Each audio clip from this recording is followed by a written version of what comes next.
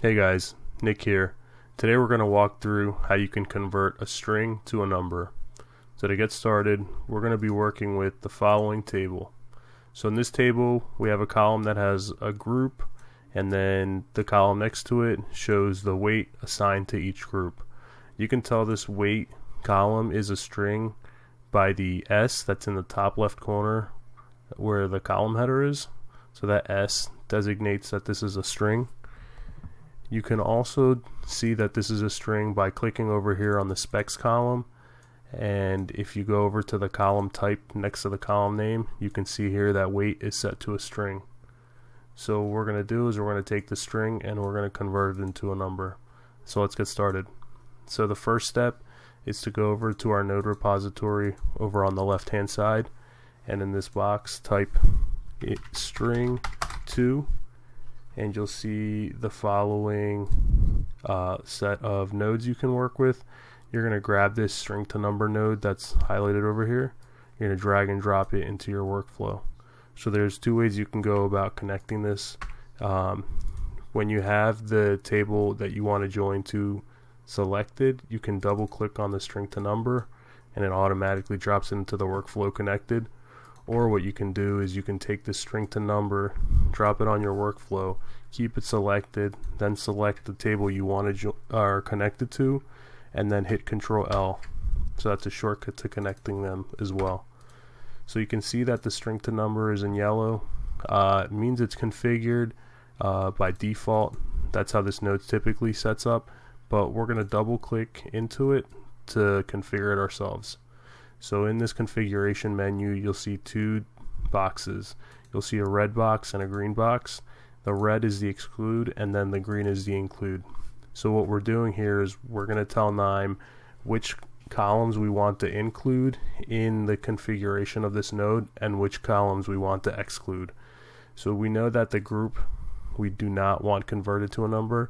It's not actually, it wouldn't be able to convert to a number. It would show as a missing value because it's not actually a number in string form, it's actual text. So we'll move that group over to the exclude side, either by double clicking on the group name or by clicking it and then hitting the left arrow over here.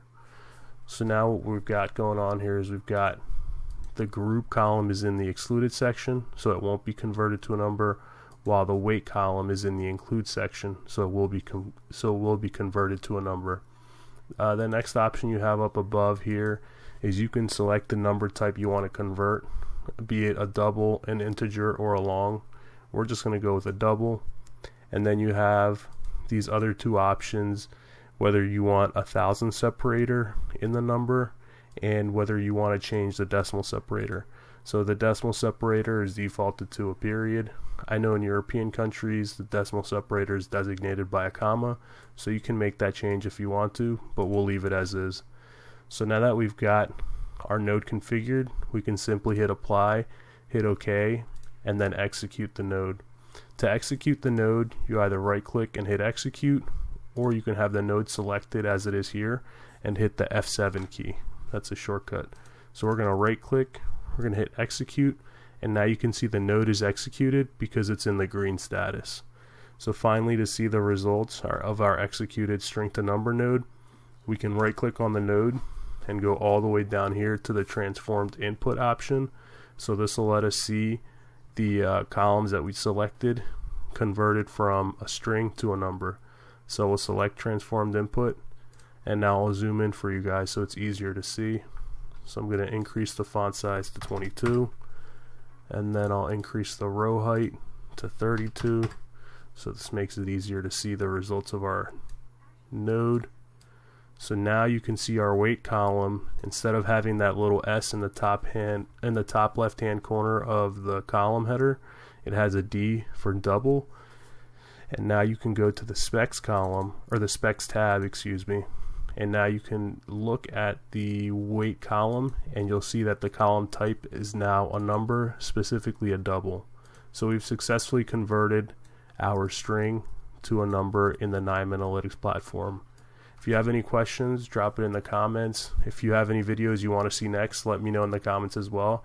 Otherwise, stay tuned for the next video where we'll walk through how to convert a number to a string value. So stay tuned for that video, and don't forget to hit the like button, don't forget to subscribe, and don't forget to share this video with anybody who might find it useful. Otherwise, I'll catch you guys on the next video.